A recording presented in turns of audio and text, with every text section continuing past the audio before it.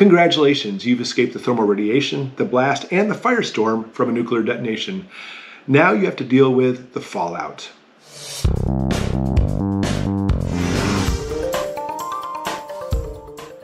I think most people know that the fallout is dangerous from a nuclear detonation, but I don't think a lot of them know why, or even what the fallout actually looks like. I think most people believe it looks like dust, ash, or even snow, confusing it with a nuclear winter. Not at all. Although you can actually find fallout dust, even though it's pretty rare, the nuclear fallout looks more like little pieces of glass or sand. You see, when the fireball rises above the ground, tons of dirt, debris, and buildings are all sucked up into the intense heat, which melts the material and drops it in the higher layers of the atmosphere, where it cools and crystallizes. From there, it drops back down to Earth, downwind from the blast. That's fallout. Now understand, if the nuclear blast is an airburst, way above a city or above the ground, you're going to have very little fallout because of that. The original bombs that were dropped on Hiroshima and Nagasaki were actually designed to detonate at 2,000 feet above the ground. Why? Because the US was actually planning an invasion which was going to be following the nuclear blast if they had to, and they didn't want to actually harm any GIs going into the country. If it's a surface burst, you'll have lots of fallout. And of course, the fallout will have very high radioactive levels that can last for years. It can. Radioactivity and what to look for in the radioactive material will be discussed in the next video, however. For right now, we just want to have a general protection from fallout overall. Another type of explosion is called a water burst. In this case, large amounts of water flash to steam and are taken into the atmosphere. And they're even smaller particles, which therefore the winds can actually carry them further from the detonation, but surprisingly they actually have lower radiation. But we're not out of the woods. In this particular type of fallout, it often seeps into concrete and steel and actually causes long-term problems for the inhabitants of cities. Okay, let's discuss where the fallout lands and how much radiation there is in the fallout. All right, the fallout begins actually very quickly, upwards of maybe 15 minutes after the detonation. However, that first fallout, even though it's very heavy, is actually very low radiation. What we're actually looking at is 24 hours later, that's when the real heavy, dangerous fallout occurs. Usually we're looking at about 30 miles downwind from the detonation. In fact, the downwind, if here's the detonation, the actual wind will carry it in a cigar shape from that detonation going that way. Again, 24 to 48 hours is the most dangerous part. However, if there's heavy winds, like 30 miles an hour winds pushing it, it's not unlikely for the fallout to actually go maybe 70 miles an hour, or 70 miles, I should say, in just that short amount of time, in just a few hours. Overall, however, fallout can descend for hundreds of miles from the detonation site. It's just the further you go, the less radiation.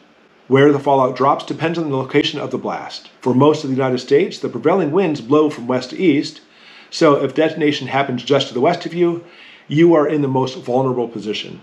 However, that's not always the case, and make sure you know the wind patterns for where you live, and they change. Like in Florida, it's not uncommon to actually have from west to east or start shifting north to south. So watch this. Make sure you actually see where the fallout patterns go and keep up on that so you can make sure you're out of that fallout zone if there is a detonation near you. Okay, here's how we are affected. Adults actually have very little risk of inhaling or swallowing fallout particles. I know that's surprising. Remember, it's made up of larger particles and occasional small particles too, but it's not even recommended you have to wear a mask, surprisingly. However, if I'm caught outside with fallout, which you don't want to be there, I'm probably going to wear a mask. Hopefully I have one with me. But as far as the radiation and the fallout going into your home, there's actually very slight possibility that'll happen. Any type of really strong wind shears may push it into your house, but simply closing your windows in those cases and your doors and everything should actually give you ample protection to make sure the fallout doesn't enter your home. However, ingestion by far is what we have to worry about, taking it in by mouth. So fallout on the skin shouldn't actually make you panic. Just as soon as you step inside, take off your outer layer of clothes, which is actually going to have most of the fallout on there, go right into the shower. Shower it off. Now, it's not just the mouth, but the eyes and nose and such too. You don't want the fallout to get inside of you. Your skin is actually a very good protection layer. Granted, if you have a big gash on there, that's not good. You need to wash it out. But if we're talking about just normal skin integrity, wash your hair, make sure your eyes and mouth are closed as much as possible, then wash your face off. As long as you wash yourself completely down, you'll actually get that radiation fallout off of you. And as opposed to what most people think, the radiation doesn't stick with you. It doesn't work that way. You wash off the fallout and you're washing off the radiation as well. But again, just don't get it in your nose, your eyes, your mouth, nothing like that. Understand though, if it was on your clothes and your skin, you have been given a dose of radiation. You may actually have damage occurring to your cells. So getting out of the fallout as fast as possible, shedding off that layer, getting it off of you as fast as possible is the absolute key. And what we're looking at is if you're looking at about being 20 or 25 miles downrange and the fallout starts coming on you, remember we talked about 24 hours into it, it's the most dangerous time, you need to get out of the fallout as fast as possible. And if you're actually in that fallout for upwards of 25 minutes, you're probably going to die. It's that lethal.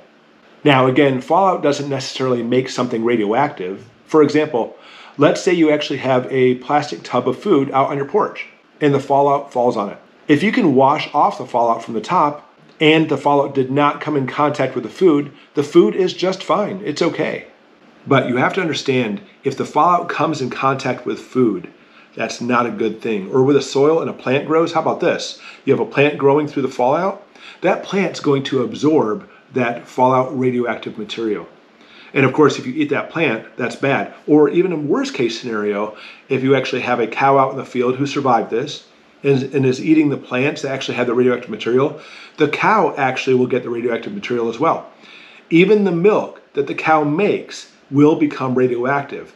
And that's actually especially dangerous for little kids. It can be fatal for them if they drink that milk. So it's always best to have powdered milk on hand in your fallout shelter. Of course, keep enough food and water for you and your family, and it's got to be for at least 2 weeks. You know, a month's supply is preferable, but 2 weeks will work. And of course, I recommend much longer than that for the fact that, yeah, the radiation may be low enough so you can go out in 2 weeks, but with plants contaminated, animals contaminated, and guaranteed the supply chain's going to be messed up, it already is, we're looking at serious catastrophic problems and you're going to be looking for food. So try to have as much food in your house as possible before the attack occurs. That's like right now, obviously. Okay, the US government has had in the past and still actually stockpiles food for such an emergency. But I'll be honest with you, I wouldn't want to depend on the government getting that to me, not to mention, you know, other people trying to get it as well. So try to stock up for this for yourself as much as possible. Concerning shelter, public fallout shelters are not so public anymore. They're just hard to find. Nor could most of them support the growth of the population of today. Let's face it, most of these were designed in the 50s and 60s, not with our modern population. So your best bet, by the way, is your basement or even a fallout shelter, which we'll talk about in a minute. But as long as you actually have heavy, dense material between you and the fallout, the more dense and heavy it is, the better off you'll be. The shelter does not have to be anything special or high tech, not at all. It literally can be any space that has heavy material surrounding it in all directions. Even digging your own shelter is easy by design. Just don't depend on a simple piece of plywood as a roof. The radiation will pass straight through it like it wasn't even there. Placing heavy layers of earth, dirt, bricks, cement as the roof for that, as well as their sides if there is any. Hopefully your shelter is actually inside the ground, the better off you are.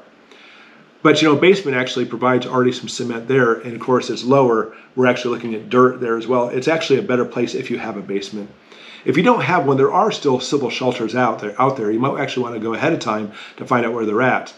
If not, you know, subway stations and tunnels, things like that can actually give you a lot of protection. Unfortunately, the inner hallways of your home won't provide much protection. Consider this. The American Nuclear Society states that you need as much as 13.8 feet of water, or 6.6 feet of concrete, or 1.3 feet of lead for protection. So honestly, if you're in a basement, of course we're looking at lots of dirt on the outside and maybe, a foot or two of concrete, it does give you a much better chance. However, think about this. Most basements actually only come up to a certain level, then it's just that relatively thin layer of concrete to the outside. That's not going to work. Overall, it's best to keep as far from the radioactive material as possible. Stay away from the fallout, including staying in the center of the home, in the basement. Okay, I've seen on other channels incorrect information, and it actually used to be part of our civil defense, that if you don't have a basement to go to, if you haven't actually built a bomb shelter, etc., and a nuclear bomb happens, just take your table and cover it with food and put food in cans on the side of it and try to build up like a tent that you're going to live inside of it for 2 weeks. And they say that if that's better than nothing. But I'll be honest with you, I don't think it's even better than anything. I don't think it's going to work.